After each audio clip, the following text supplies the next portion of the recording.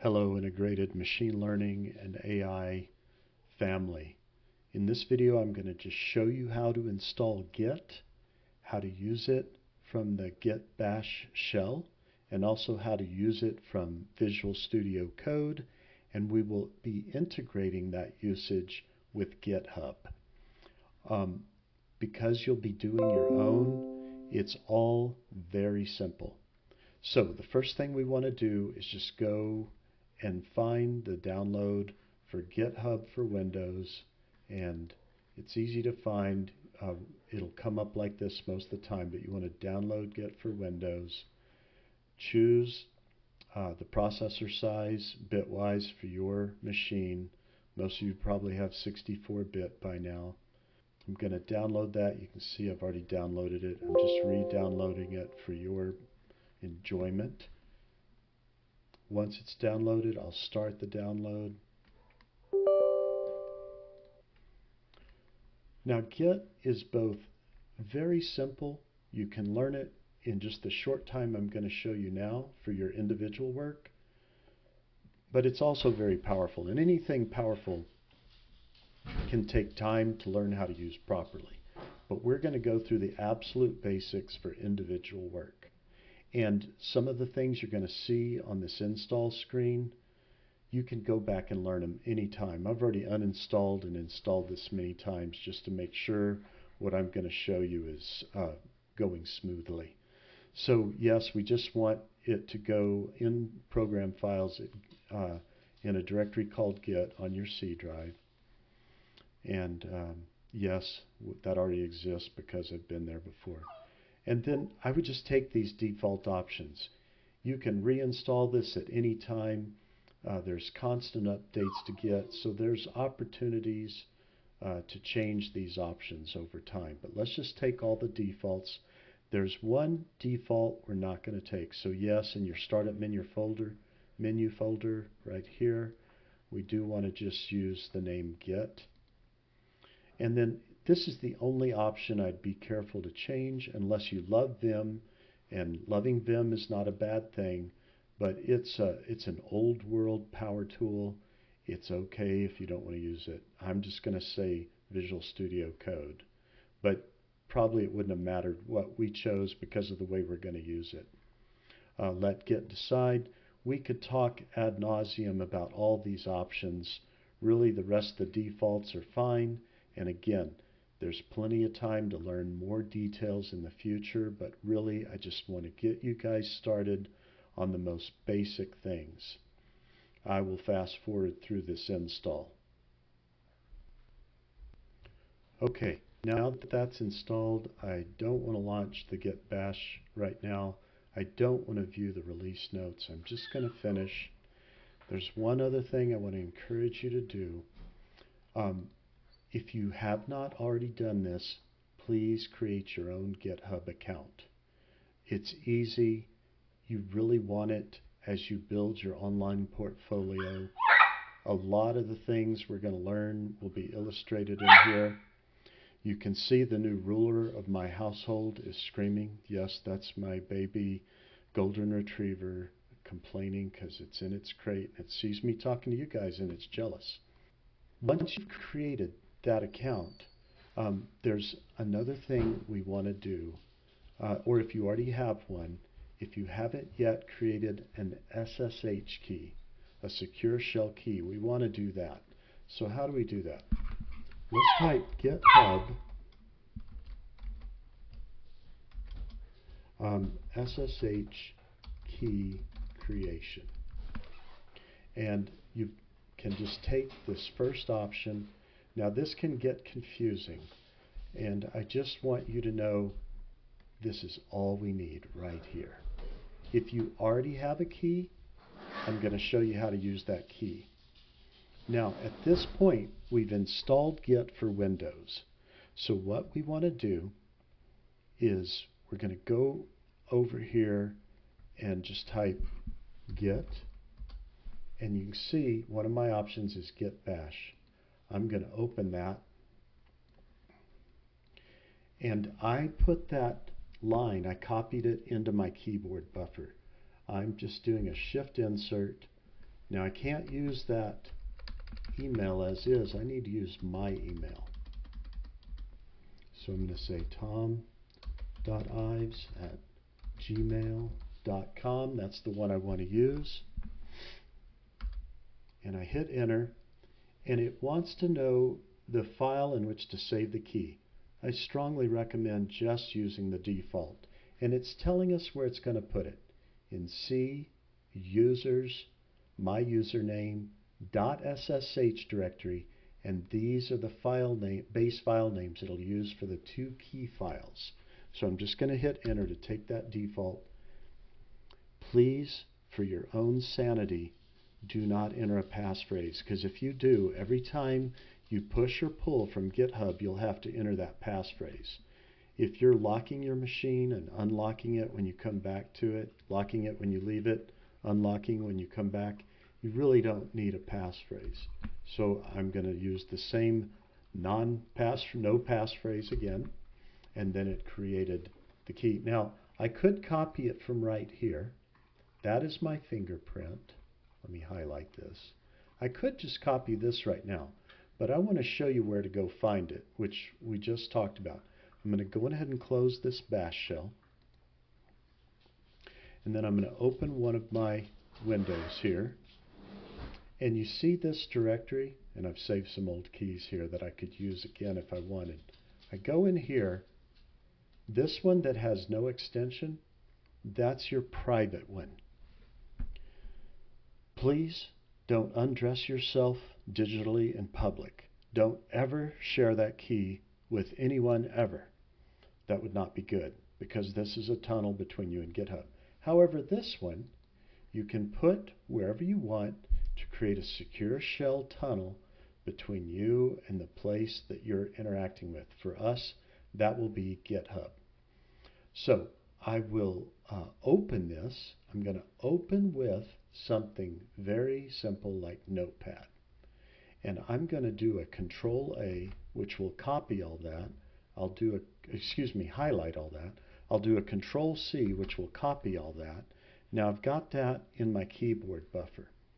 I'm going to head back over to my GitHub site, which is right here, and I am going to create, I'm going to go to my settings. So right here next to my little avatar picture, or my headshot picture, I click this down arrow here, and I'm clicking on settings.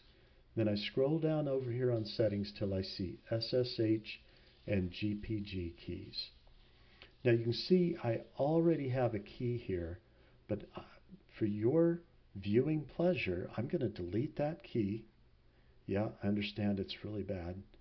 And I'm going to create a new key. It's the one I just copied, so I'm going to use my old name here, right here.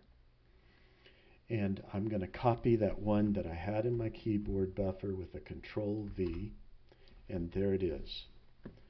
And now I'm going to add that key. And now that exists. Well, what does that allow me to do? I'm going to go over to my repositories, and I'm going to create a new repository for my GitHub account. And we're just going to call this practice. And I'm going to make it public, and I'm going to add a README file. And I'm not going to add this other stuff yet. We can do that later. And I'm going to create repository. Okay. I didn't give much descriptive text to that, but I could actually edit this right now and commit it and do all that, but we're going to do that from our account. So if I want to get the code, I can make sure the SSH is underlined, and then I can put that on the clipboard. This is the path to the SSH version of this repository called practice. Okay, now I'm going to go over to one of my locations that I like to put stuff, and I'm just saying, you know what, I kind of want a new set of GitHub repos, so I'm going to do new folder, and I'm just going to say GitHub practice. and then I'm going to go in here and I right clicked and yeah, good, enough of this is showing. When I let me do it a little lower. If I right click in here, you can see that git bash here. That means it will open the git bash shell program but at this directory. So you can see it is GitHub practice. Now I'm going to type, this is key right here. Let's remember this. Git, not got, git clone. Now I'm going to do shift insert. And that is what I copied into the keyboard buffer from GitHub. Let's see if I can show those at the same time. I think I can. Oh, almost. Here we go. Well, boy, that was a lot of effort. There it is. Oh, fun. So there's what I wanted, and I'm going to go ahead and clone that to my local machine. Now you can see what it's saying is it's recognizing you've not used this before. Are you really okay with it? And I can say yes, no, or use my fingerprint. I'm going to say yes. Not yas, yes. And then it's added it to the list of known hosts. I'll show you what that means. So now that we've done that, let's go look. Sure enough, there's that directory and there's the README file. That's really simple at this time. So that's good news. But what did it mean by the list of known hosts? Well, we were using that specific key, and look, here's those known hosts. If we open that up right now,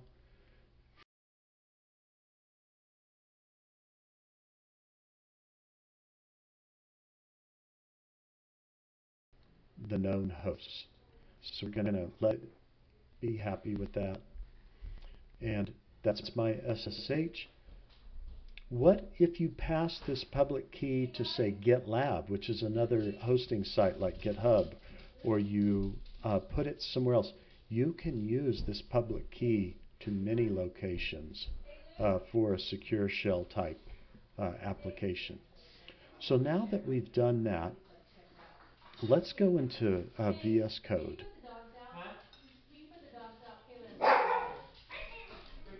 And I'm going to open that in a special way here. I want to come up to here and just open. I wish I wanted to show you when it's going outside the view, but when I right click on this, there's an option to open with code, and it's got the VS Code icon. And sorry for the background noise in my house. I've just given up on waiting for it to be quiet enough. I found the background noise is actually kind of entertaining to others, so sorry for that. VS Code opened, and I'm just going to shrink it down and put it inside our view. And sure enough, here's that README file, and it's only got this so far. So we're going to add something. This is simply a practice README file, and we're going to save that. And I want to do one other thing. You see right here, new file. I'm going to say complicated code.py, and I'm just going to make it really complicated here by spelling it correctly maybe, and printing hi. And I'll save that. Okay. Now, you can see it knows Git is installed. So what I'm going to do, it sees that I've got two changes. I've made a change to the README. I've added a file. So what I'm going to do next is I'm going to go back over to my File Explorer, and I'm going to go in here, and I want to open, this is a Git repository now, because when you see that .git, if you deleted that, that would destroy this as a repository. You would lose all the information from this. You could probably recapture it if you hadn't done too much, but you would lose this latest history that we're creating. So I'm going to right click. Here, I'll do it even lower so you can see it all. I'm going to do a git bash here to open it up. And this is where you want to take notes. These are the only commands you need. And in another video, I'll show you how to make this fancy stuff to give you little indicators of the state of your GitHub repo on your local machine. So I'm going to do git add dot. Now what does that mean? It means all the changes you've made, stage them. Put them on the stage. And I hit enter. Now I want to commit. Now, what do I want to commit? Everything I just added. Now, this is a little redundant seeming now, but as you learn more about Git, you'll appreciate why it has these extra steps, because there are other things you can do. So I'll just say changed, readme, just very small descriptions, added py file. And I'm going to hit enter. And now it's committed those changes. And now I want to do git push origin. We're pushing it to the origin. What are we pushing there? Main. And it pushed all of that up to GitHub. Well, let's see if we can verify that. So we go over here to our repo. I go to the main level, and I need to do a refresh. And voila, there's my complicated code, and I can view it here. I could actually edit it here if I wanted, if there was some need to do that. Okay, let's go back over to Visual Studio Code, and remember, we did all that from just the git bash shell.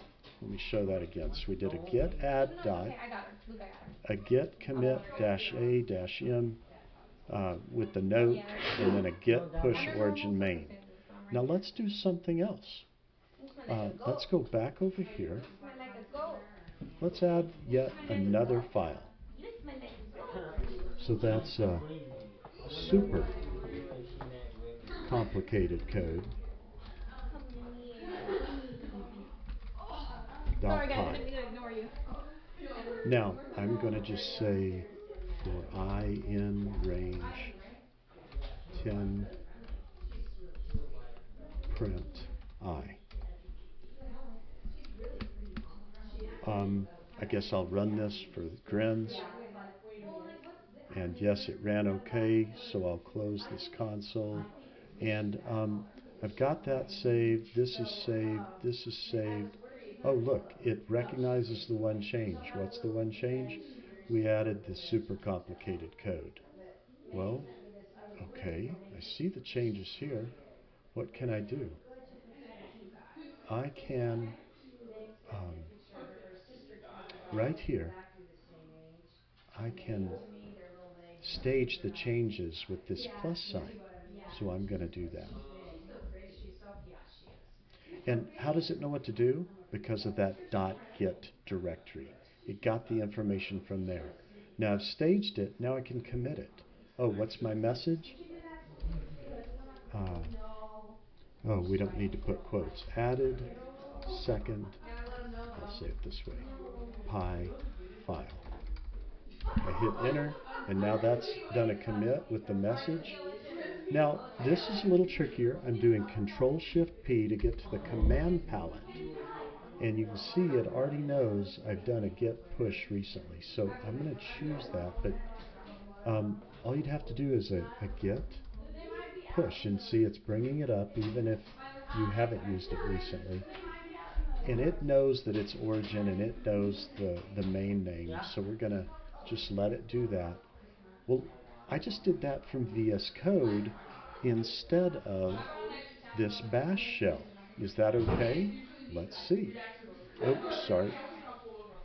We're here in practice, and look, it added super complicated code for us. Isn't that cool? So let's think about the implications of this. Is it easy to use the bash shell to commit our code and keep it up to date on GitHub?